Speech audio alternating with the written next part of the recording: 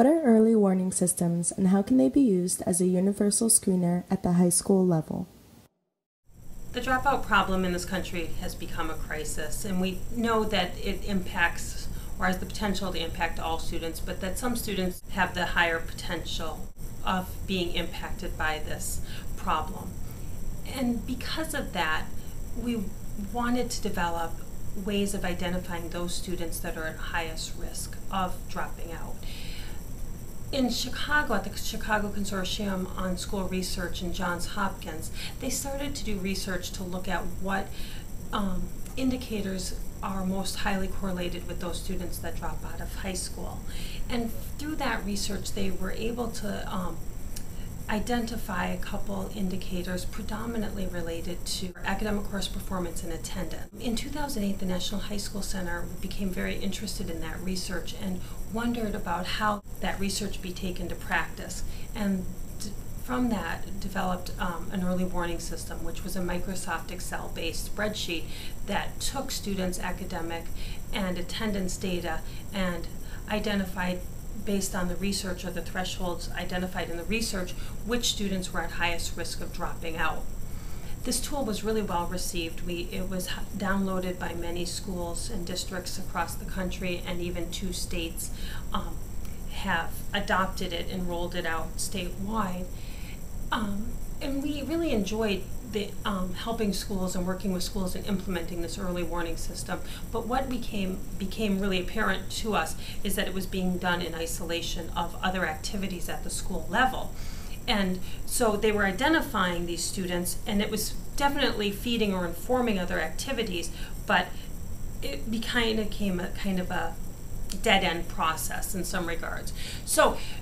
But also, simultaneously, we saw a lot of schools who were able to implement it within a process, and we wanted to capture that and capture that knowledge. So the National High School Center more recently developed a 7-stage process for implementing an early warning system and developed an early warning system tool version 2.0.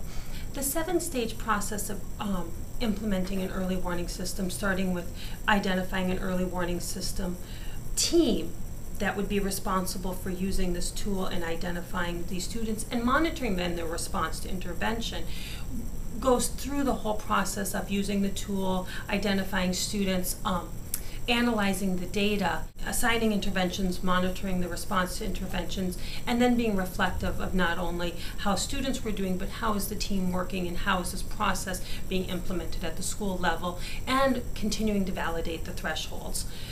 The early warning system tool that we recently released is identical in many ways to the original tool in that it uses the same thresholds, the same research base to identify students that are at risk of dropping out, but it incorporates a lot of new features, including being able to be contextualized for the school environment, meaning that depending upon how many grading periods, the length of each of those grading periods, and then also what kind of ways does that school categorize students. So specifically, what kind of students with disabilities categories or special education categories are used at the school, ELL, disadvantaged.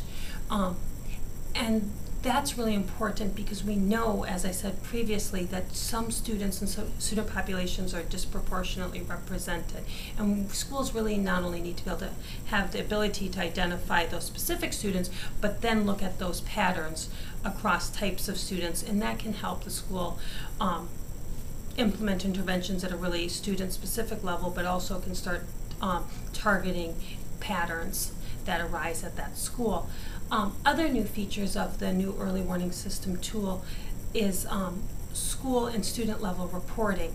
School level reports provide graphical representation of the data, so it's rolled up, it's non-identifiable, can be shared with multiple stakeholders across the school. And then the student level reports show how individual students are doing against these indicators and or in response to the interventions assigned. An early warning system like that developed by the National High School Center enables teams at the school level to not only use readily available data to identify those students that are at highest risk of dropping out, but then to react to that data with a series of activities, because this just shows that there's a symptom of a problem, so they can take that data to then further analyze or explore what could be going on in that for that individual student. And with that information, then develop intervention plans and monitor that individual student's response to that intervention. The National High School Center's tool actually enables the team to do all of that within that whole process using the same tool in a really kind of user-friendly manner.